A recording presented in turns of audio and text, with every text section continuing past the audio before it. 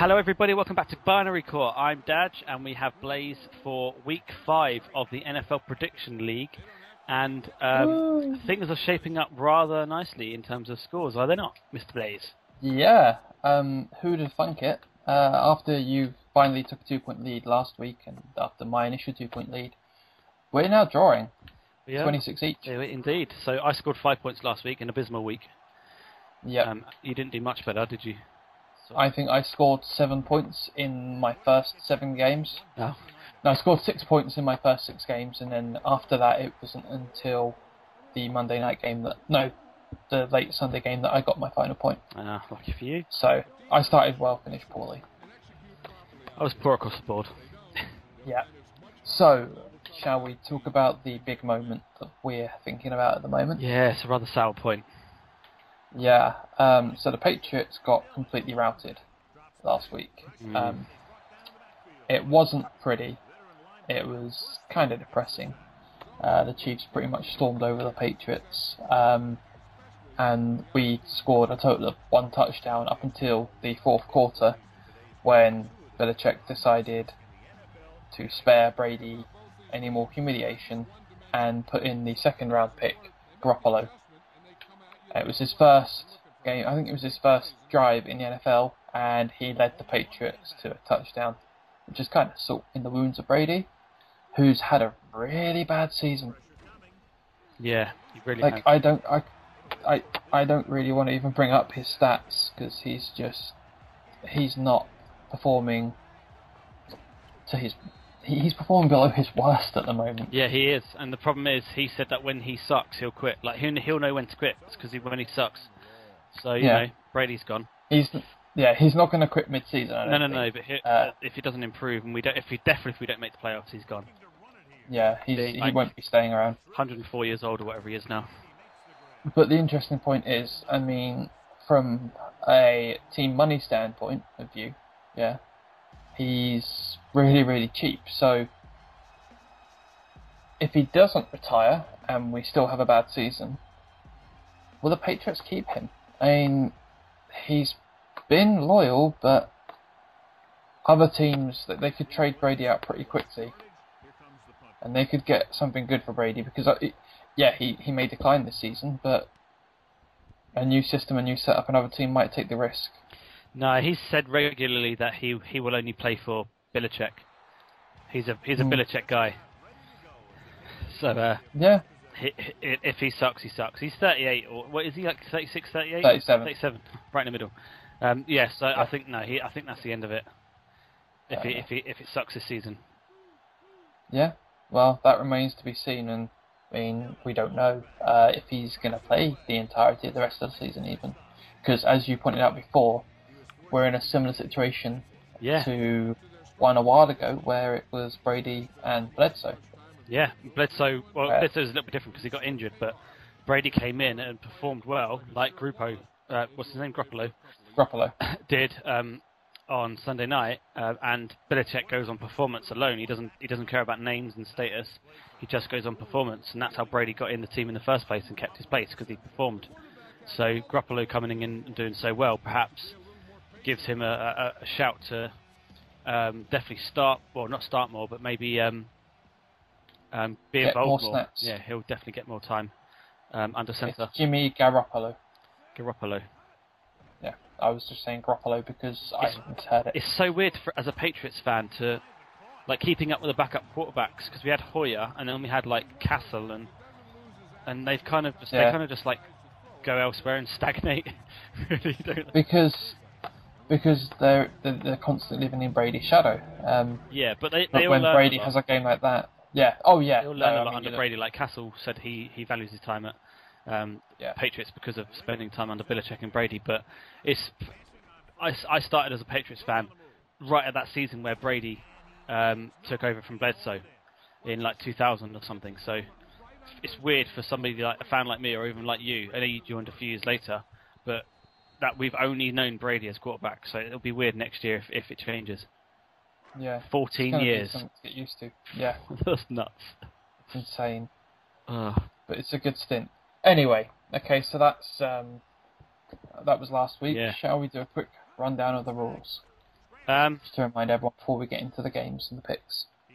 Yeah, I suppose we'll skip over my bit, but all right. What was your bit? Well, I was just going to point out that the league seems to be a bit. If you look down the standings, there's lots of 2-2 teams or worse. That's kind of the pattern this year. Is either your average 2-2 4 games so far, or 2-2s, bro. A few teams are on like 3-1, or there's a couple of teams on 3-0, but mostly it's 2-2 and worse. It just feels like it's interesting, but it's also a little bit like it's kind of a measure of which team is performing the least worst, rather than which teams are performing the best at the moment. Yeah, it's weird. I think we've only got one team at the moment that hasn't won a game, haven't we? If I'm correct, and that is the Jaguars. Yeah. They are unwinning. They are unwinning. Yeah. Yeah. So that's. But yeah, everyone's bad, but it's not horrendous for everyone. It's like everyone's sort of meh at best, except for a few teams. Yes, I used meh. I don't care. Yeah, it's interesting. I wonder how many times there's been a start like this. It's weird. You normally get runaways and runaway teams by now, but there hasn't been. Especially as the teams with 3-0 are Bengals and Cardinals, who are not the best teams in those divisions on paper by a long way. But they are performing well. They're performing extremely well, and they deserve the position. Yep. Okay, so now that we've come back to the bit that I tried to skip over accidentally. That's okay, I forgive. So, okay, run down on the rules. So basically each week we're going to pick a winner from each game. Me and Adam, you're welcome to join in. Just follow the format you see at the end of the video when we list our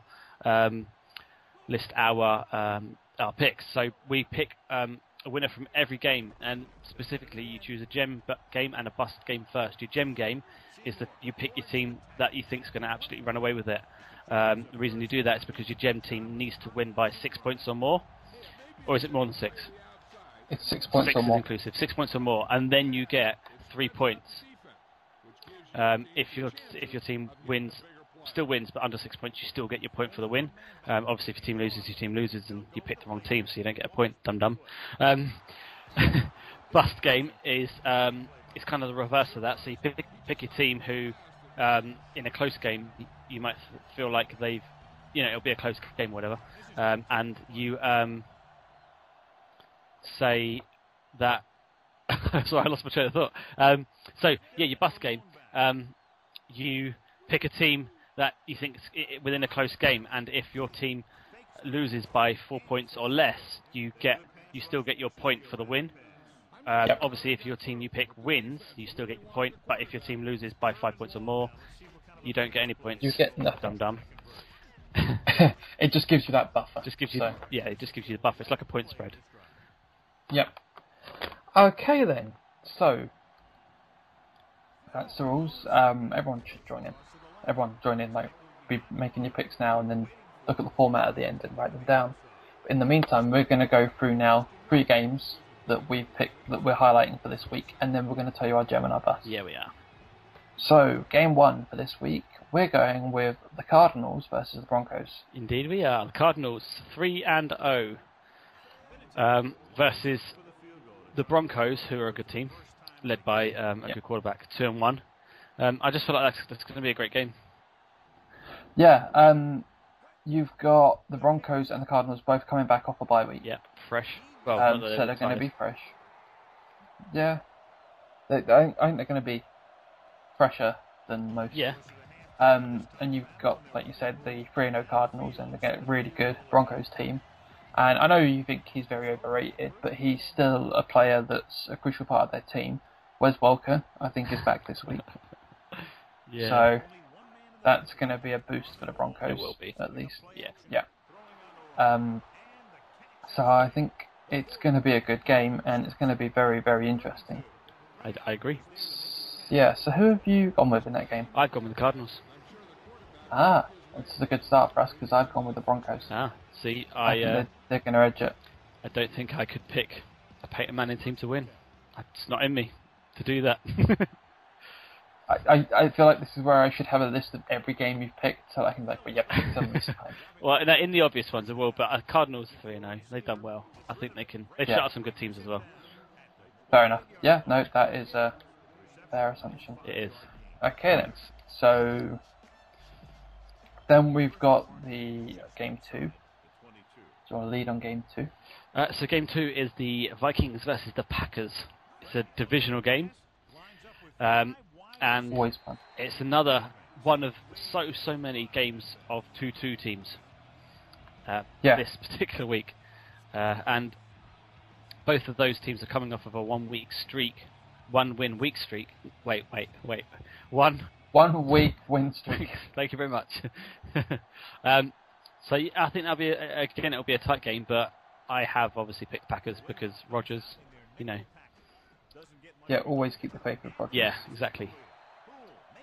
I've gone with the Vikings. Oh, interesting. Why? I feel like I'm losing a bit of faith, and I think it was a really close one for me. Like the only times the Vikings have lost, they've lost to relatively good teams, except for week 2 when they lost to the Patriots. But the Patriots, that was one of the few games where the Patriots actually played quite well.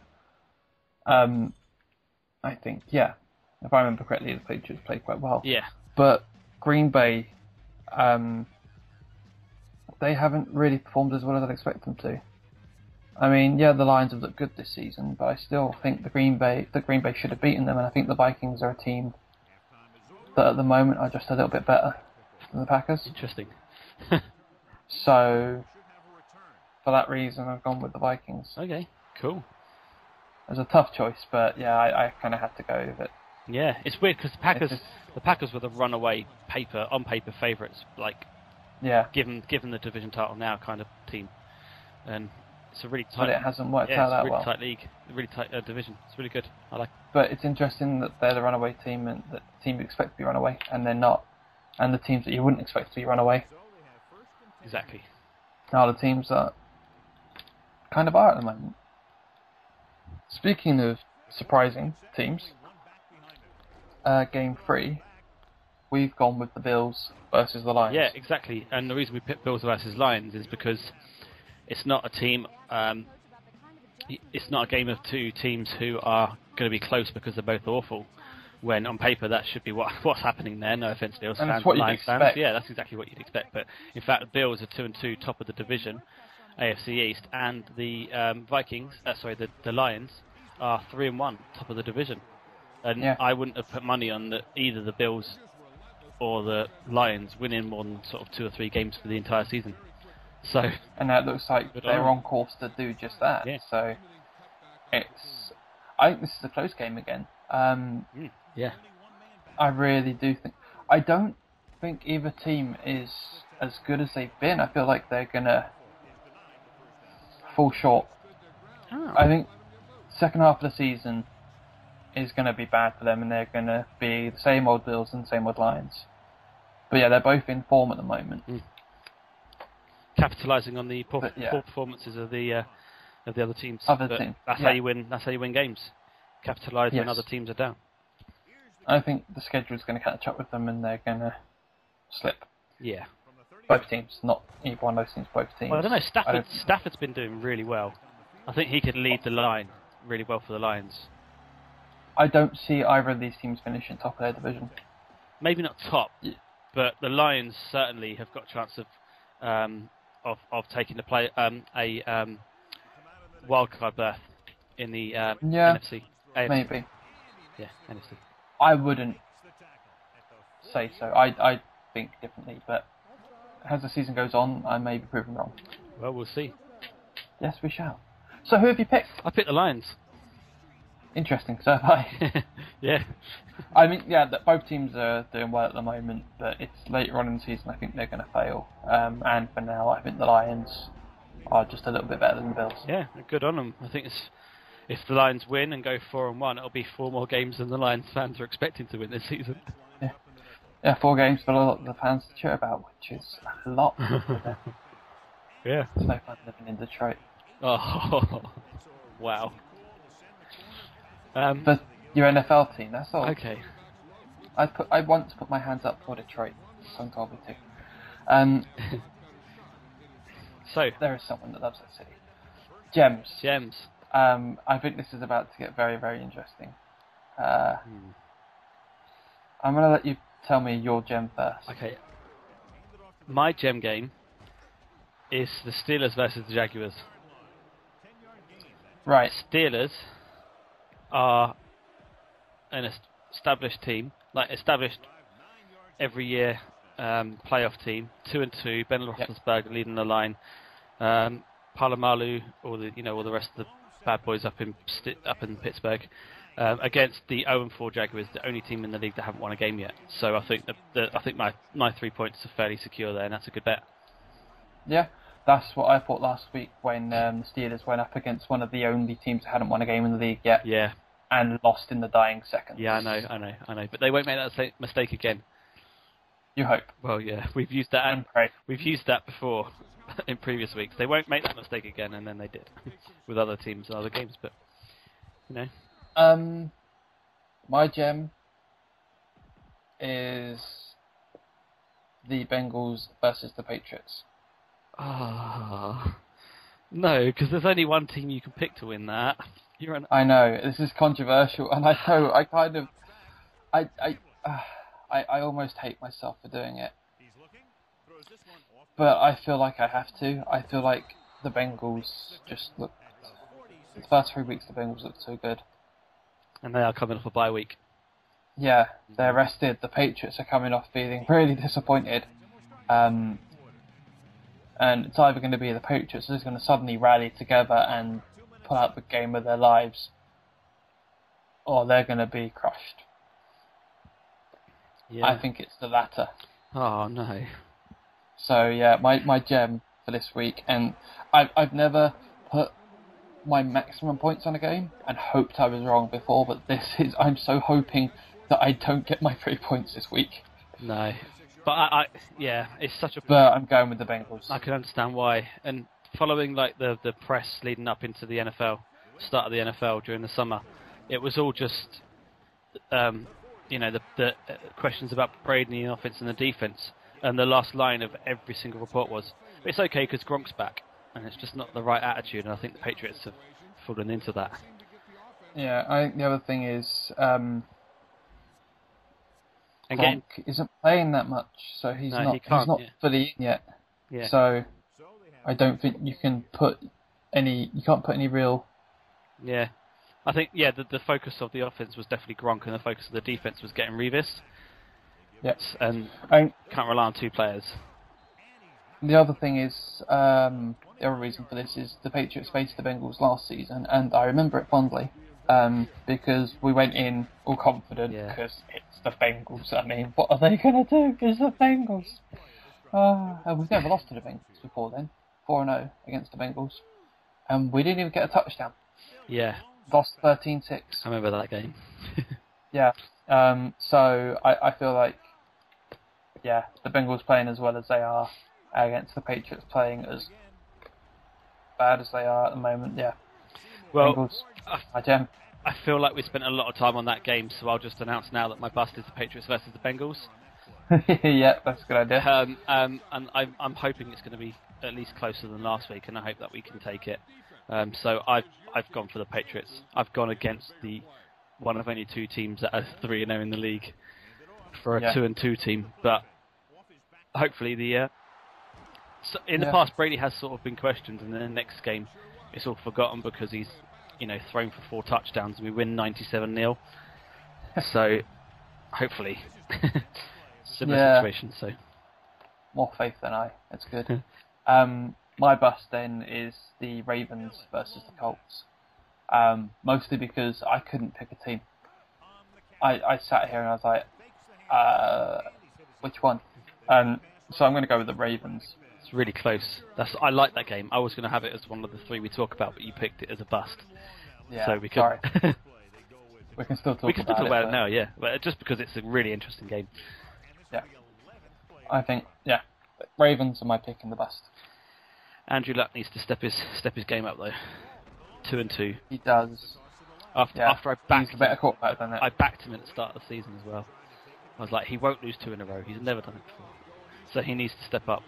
Having said that... That's the only 2 they've lost is those 2 in a row. That's true. They are on a 2... Yeah, okay, that's 2-game winning streak, isn't it then? Yeah. Alright. Yeah. Fair enough. But I'm still sticking with the Ravens.